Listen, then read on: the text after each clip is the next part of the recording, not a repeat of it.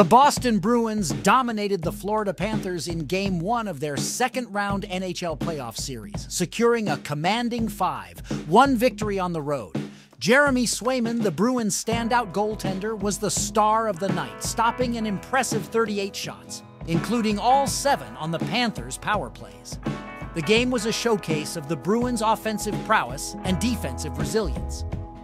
Carlo, who had just become a father earlier in the day, opened the scoring for Boston, finding the back of the net with 21 seconds remaining in the second period. This emotional moment set the tone for the Bruins' performance as they rallied around their teammates' personal milestone. The Bruins' scoring was not limited to Carlo, however. Morgan Geekie, Mason Lohrei, Justin Brazeau, and Jake DeBrusk also found the back of the net for Boston, with Pavel Zacha contributing 2 assists. This offensive outburst came after the Panthers had taken an early 1-0 lead through Matthew Tkachuk's goal midway through the second period. The Bruins' response was swift and decisive. Geekie tied the game just 67 seconds after Tkachuk's goal, and Lohrei put the Bruins ahead 3:25 later, giving Boston the lead they would not relinquish. The Bruins' 3-goal second period proved to be the turning point of the game as they seized control and never looked back. Swayman's performance was a key factor in the Bruins' victory.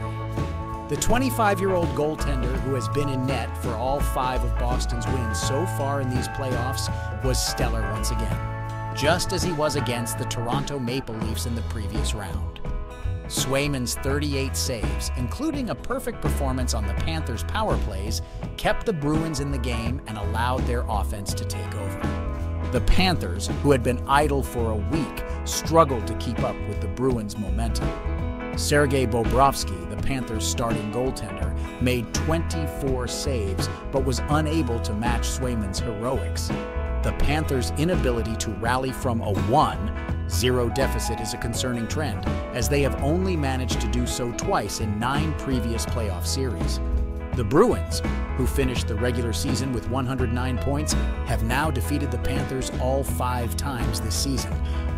While their previous 4 meetings were decided by a single goal or 2, the tide turned in Game 1 as the Bruins seized control after taking the lead. Brazeau's insurance goal with 12:47 left in the third period and DeBrusk's empty netter sealed the victory for the Bruins, who now hold a 1-0 series lead. The Panthers' attempts to mount a comeback were thwarted, and Bobrovsky was pulled with 5:30 remaining in the game. The Bruins' dominant performance in Game 1 has set the tone for the rest of the series. Their ability to rally from a deficit, their offensive depth, and Swayman's exceptional goaltending have all contributed to their success.